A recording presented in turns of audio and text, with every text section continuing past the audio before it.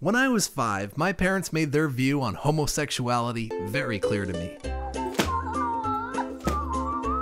We can live in a world without homosexuals. Believe it or not, this was a normal day at my high school.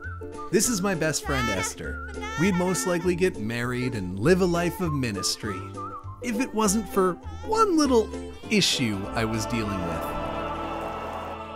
Esther, I think I'm gay. God wants me to heal you.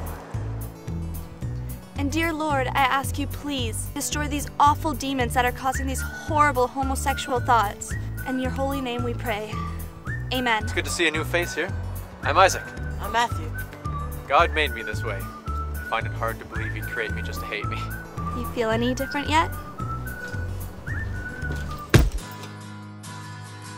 But you're not cured yet.